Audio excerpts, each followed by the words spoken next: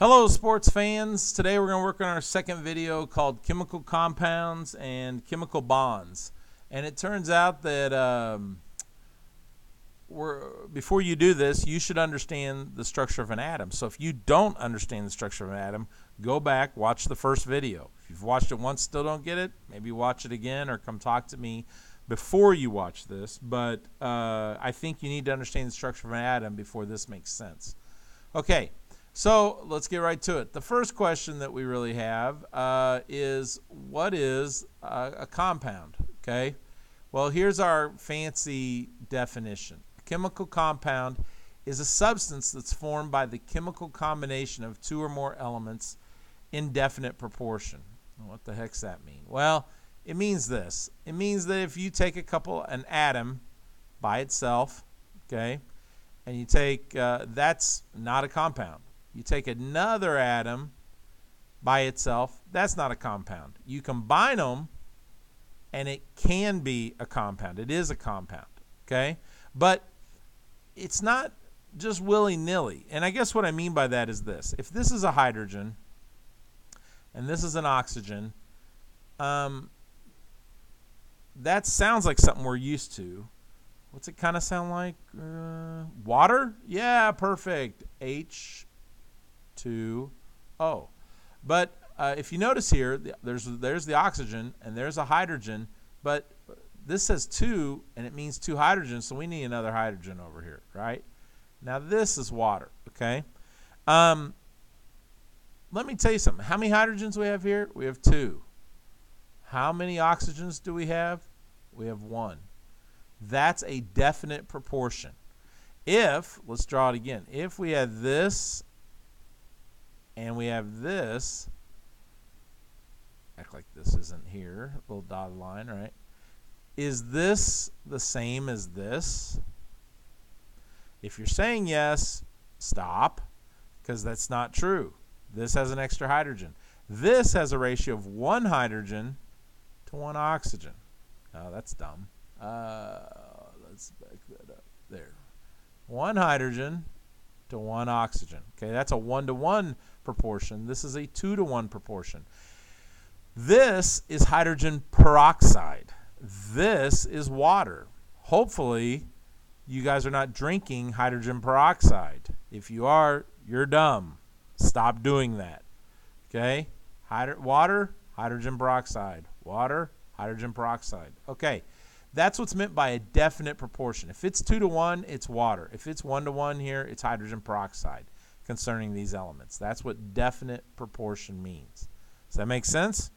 All right, so what's a compound? It's just the combination of 2 atoms that are in 2 or more atoms that are in a certain proportion. That's all it is. There you go.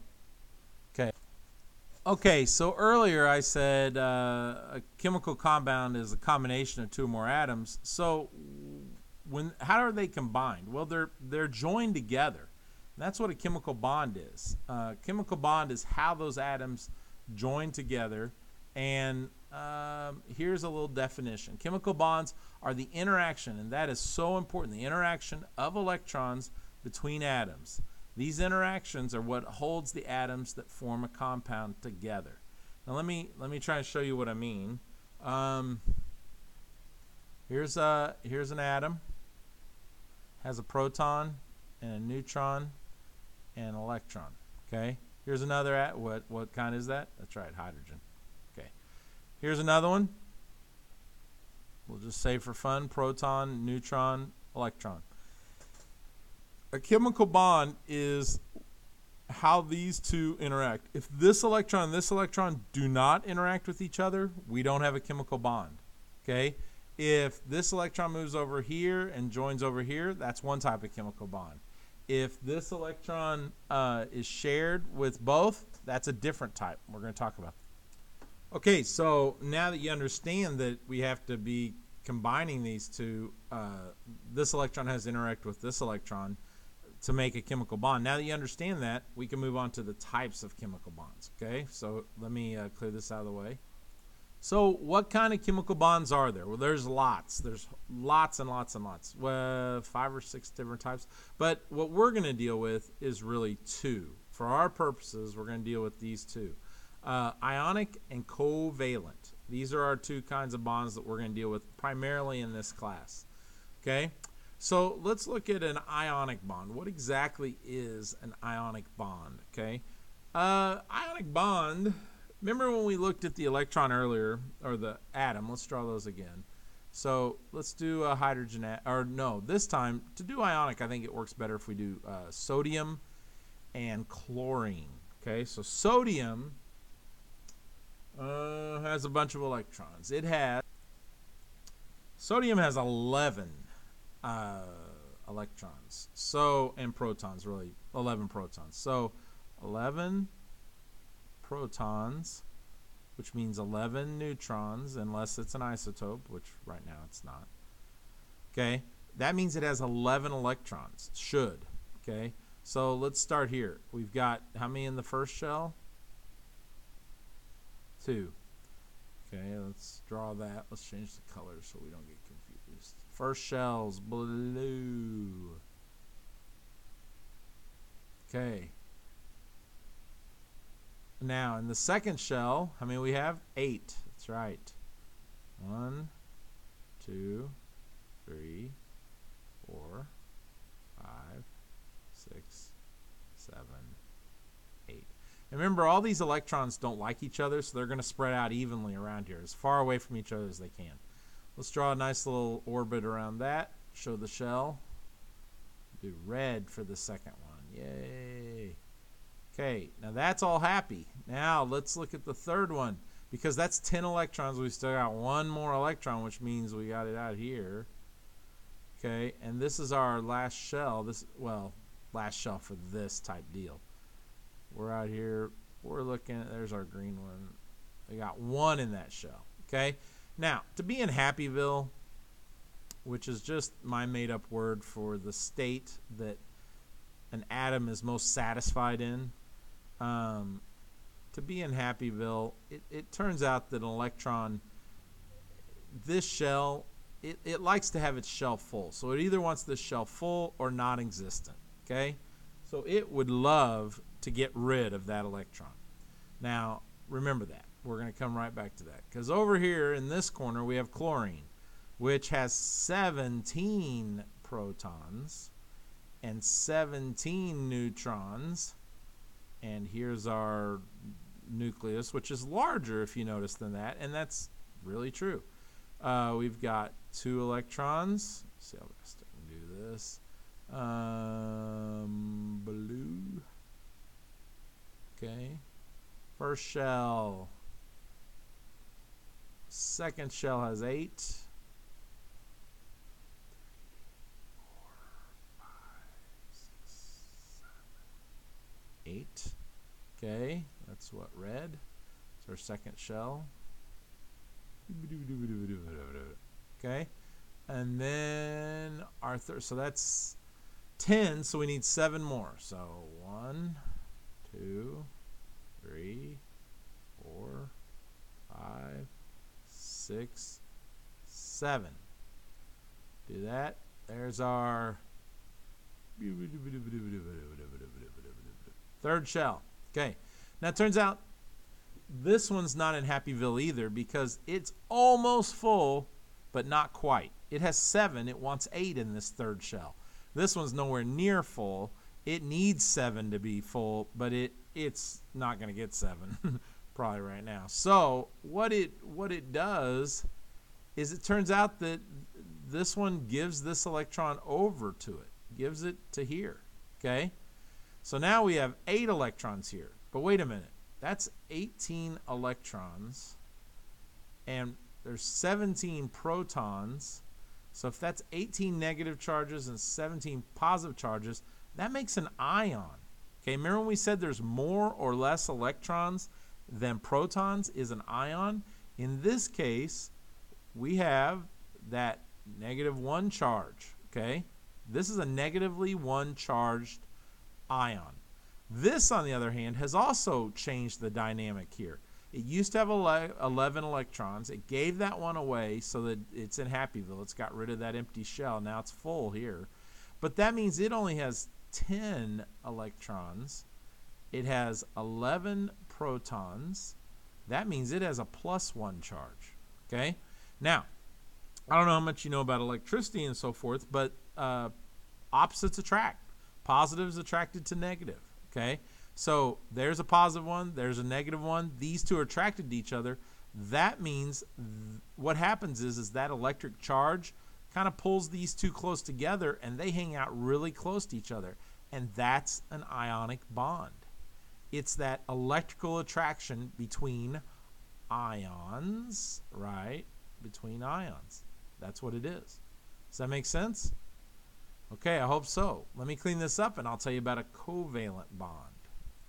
Okay, let's talk about covalent bonds. Okay, now covalent bonds, it's a little different. This is where electrons are shared. Instead of one giving it up totally and the other one taking it totally, this one they actually share the electrons. So let me demonstrate.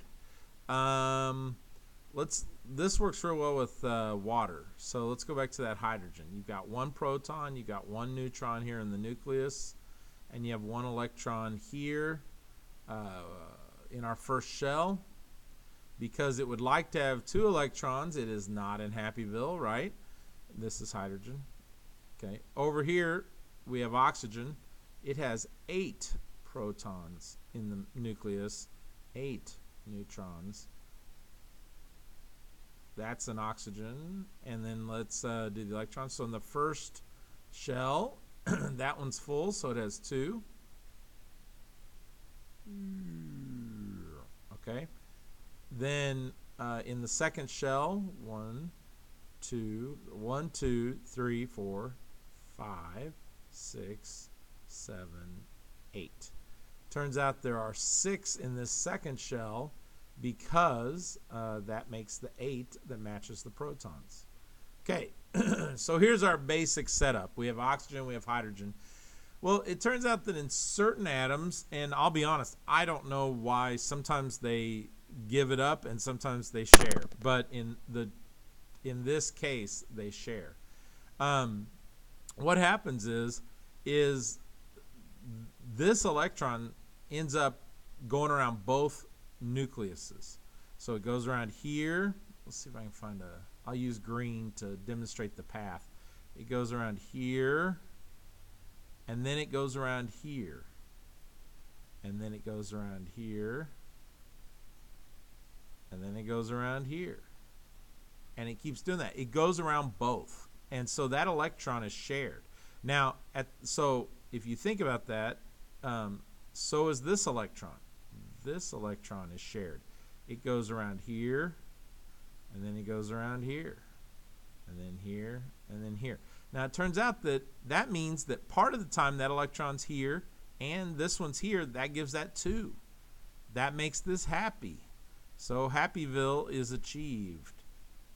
Sort of like nirvana for atoms. Happyville. Okay. Meanwhile, this electron's here and these 6 are here, and that gives it 7. Wait a minute. That's 7. It needs 8. Well, that's why hydrogen or water has 2 of these suckers, because basically here's our nucleus for the other hydrogen. Here's our first shell with an electron and electron. Here's our second shell with an electron, and electron, electron, electron, electron, electron. What happens is it shares 1 with this one, and then it shares this electron with this one. So it goes around there, comes up around here, boom. So it's sharing with, it's got 1 electron that shares with this one, 1 electron that shares with this one. That ends up, that's stupid. This is supposed to be hydrogen. Oop, okay, let's fix that. Maybe I won't be as dumb. Let's see. Well, let me do this. Yes. All right. Let's try this again. A proton, a neutron. See what happens when you do shortcuts. There's the electron. This electron goes there. Now, turns out this electron spends part of the time here. This electron spends part of the time here. Part of the time it circles here. Part of the time it circles here. Boom, like that. This one does the same thing. Part of the time it circles here, part of the time it circles here. So this covalent bond, there's two covalent bonds going on. One with this atom, one with this atom. The point is these two electrons are being shared between these two atoms. These two electrons are being shared between these atoms. That means that part of the time this has 2 electrons around it, it's in Happyville. Part of the time, thanks to this guy, there's 8 electrons here, it's in Happyville. And then part of the time, there's 8 electrons going around here, or I'm sorry, 2 electrons going around here, it's in Happyville. So that's how a covalent bond works. So covalent bonds are sharing of electrons. Ionic bonds are when one atom gives up the other one, makes them both ions. Those oppositely charged ions are attracted to each other. Does that make sense? Okay, well, let me add a couple more things, then I'll stop. Turns out that,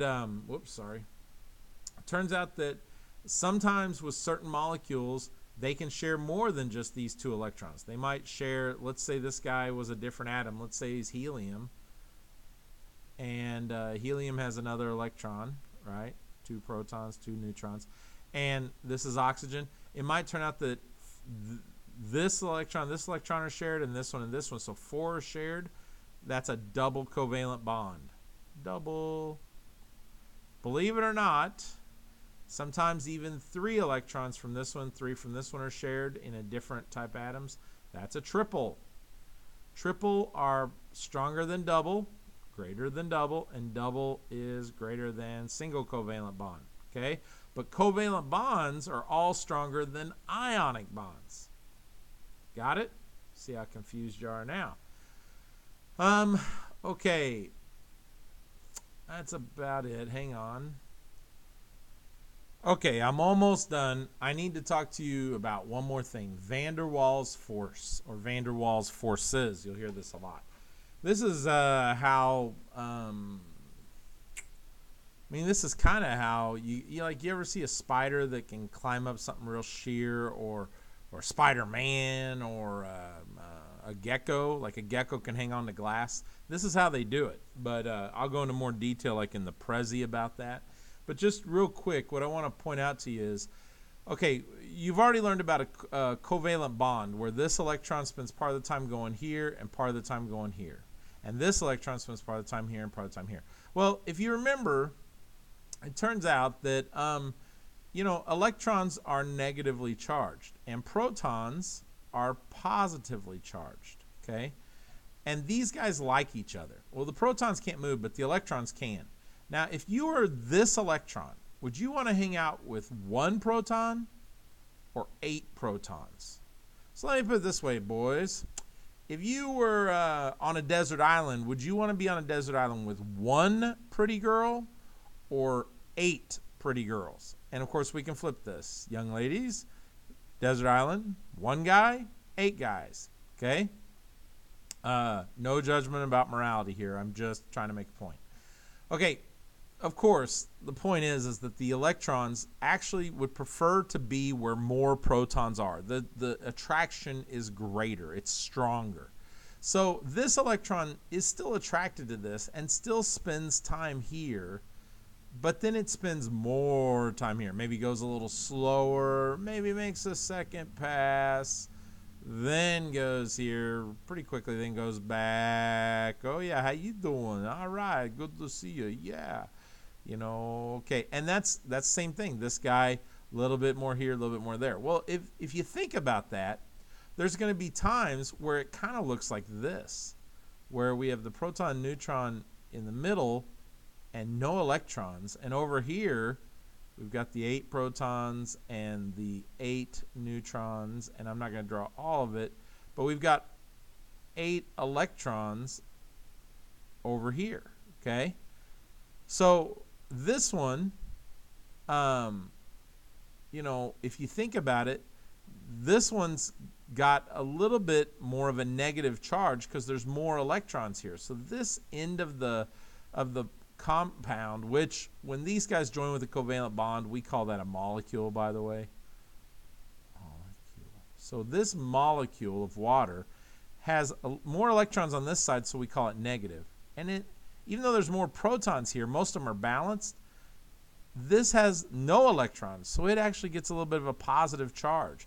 Well, it turns out that this water molecule, and of course over here you've got another one that's, doing the same thing, right? Because it's water. So the two outside edges are positive and the middle is negative.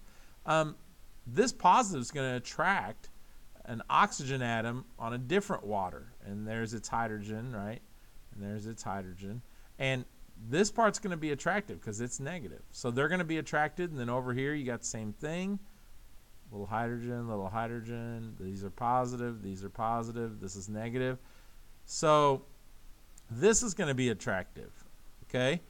Well, this attraction between molecules, not inside the molecule, but between molecules of positive and negative that's created because electrons like to hang out more where there's more protons, that's a van der Waals force. And that's going to become a big deal when we talk about water. I know it's probably confusing right now, but I've also gone over my self-appointed time limit.